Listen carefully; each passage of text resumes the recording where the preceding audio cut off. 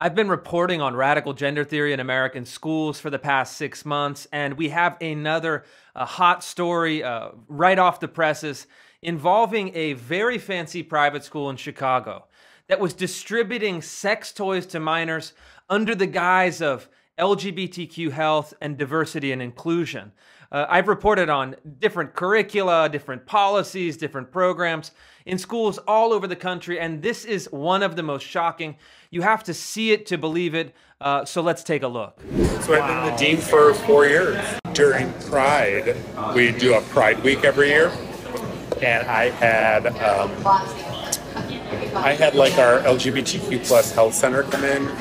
They were passing around butt plugs and dildos to my students, talking about queer sex, using lube versus using spit. Who is this?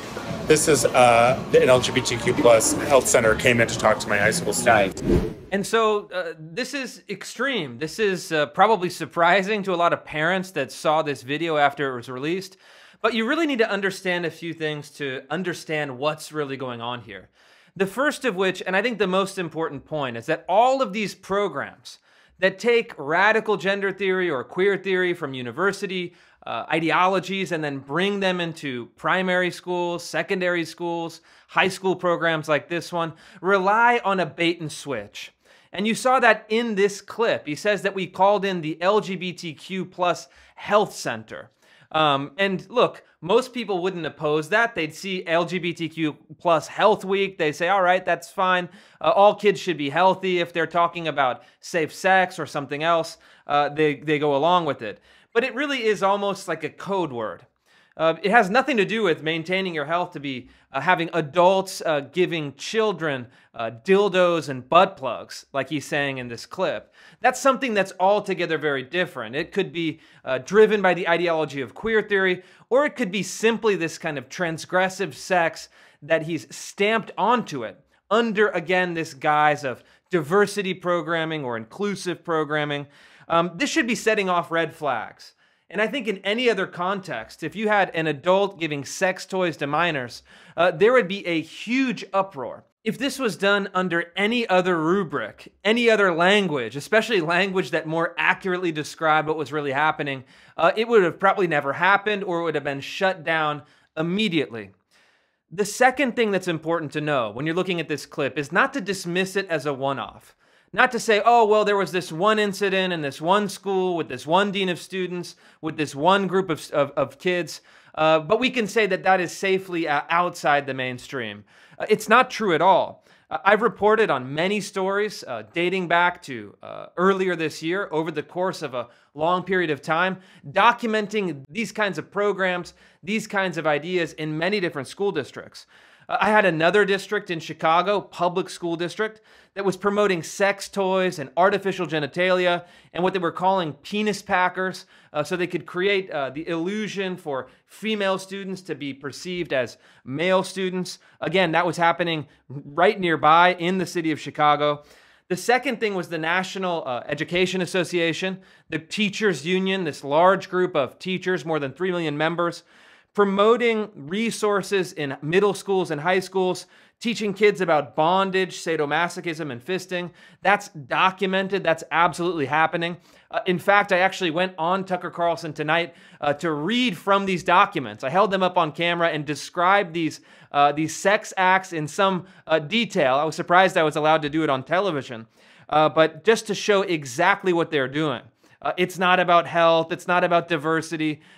In this case, it was about these really crude and extreme sexual activities.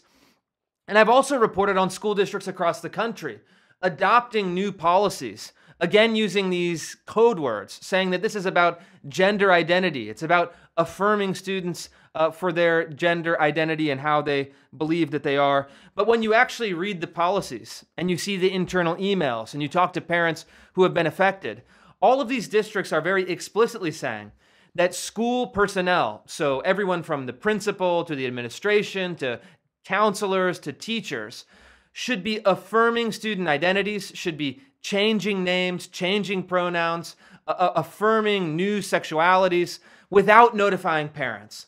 The default is actually to keep these changes a secret from parents, even for kids as young as elementary school age. And so they're pushing these ideas, they're pushing these identities, and then they're ramping kids up, keeping it a secret from parents.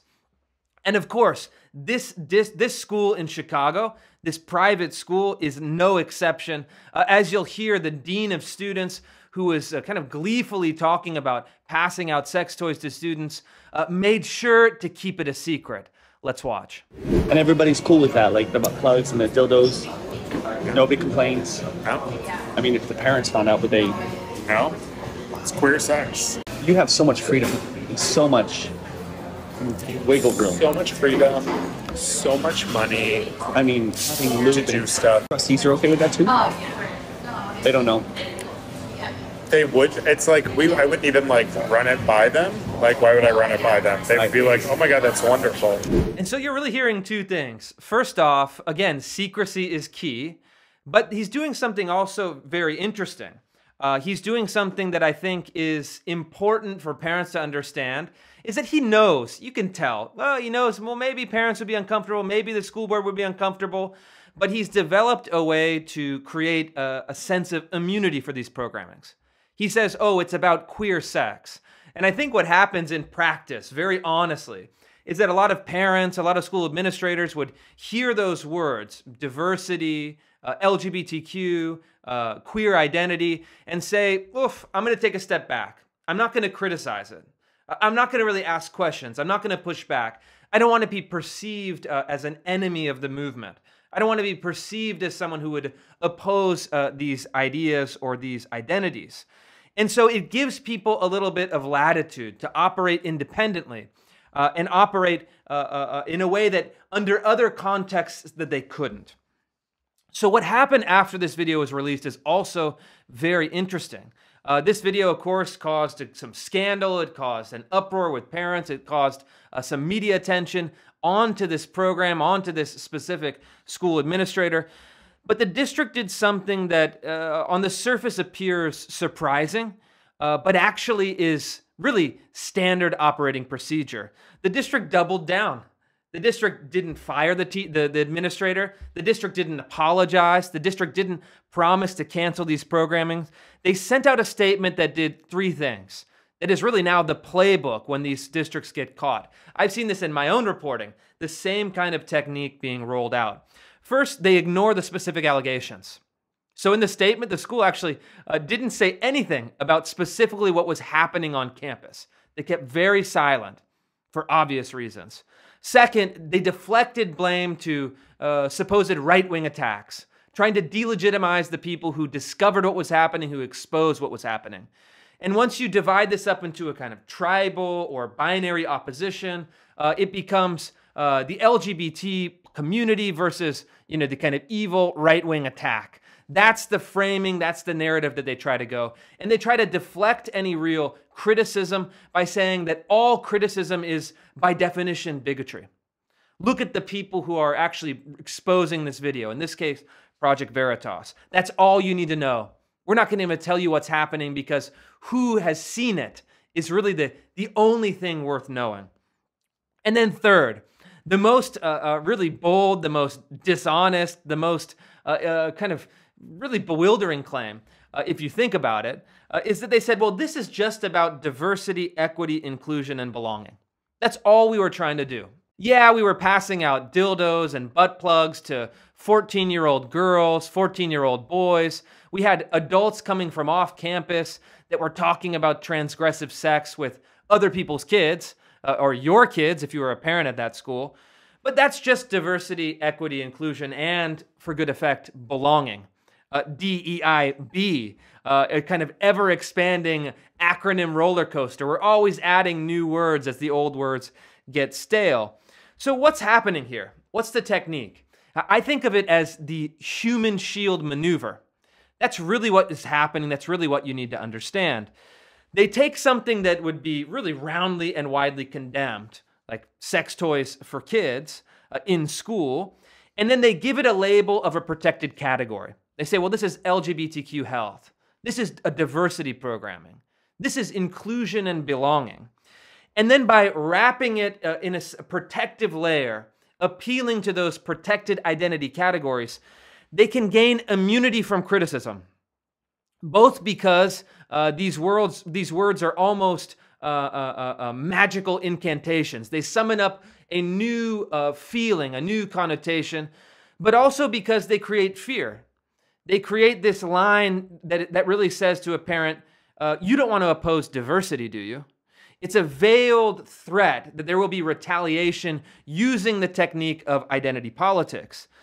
And so you have this really strange transmutation of language that is deployed on the surface to obscure the reality of the ideas and the behavior that exist, in this case on video, in reality.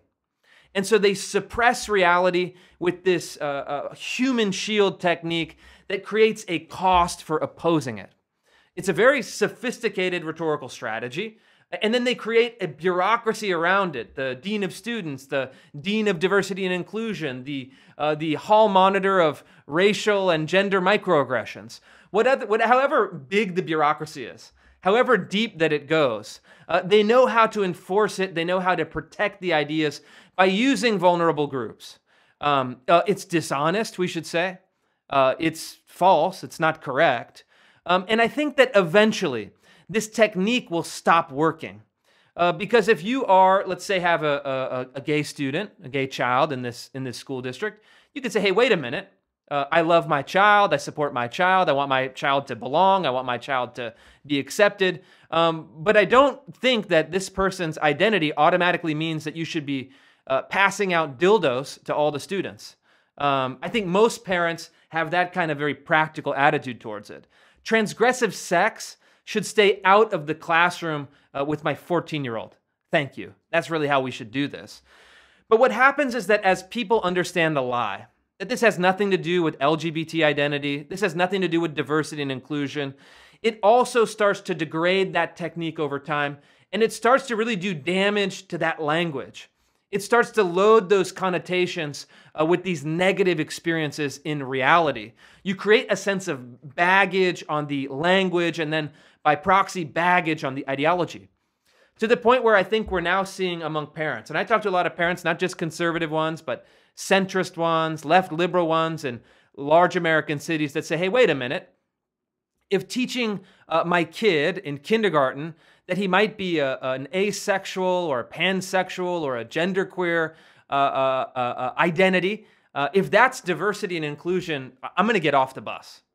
I don't want that. You can call it whatever you want. I don't like that. I don't want that. Shut it down. And so, in a sense, in the short term, this is a very effective rhetorical move for the left. You block, you stonewall, you deflect blame, you deploy these human shield maneuvers to wrap the experience in a protective layer of language, but eventually it's going to stop working. Parents are going to stop caring. They're going to say, I don't care what you call it. I don't want you doing this to my kids. And this goes for parents of all backgrounds, all identities, at rich private schools like this one, and also at your run-of-the-mill public schools like others.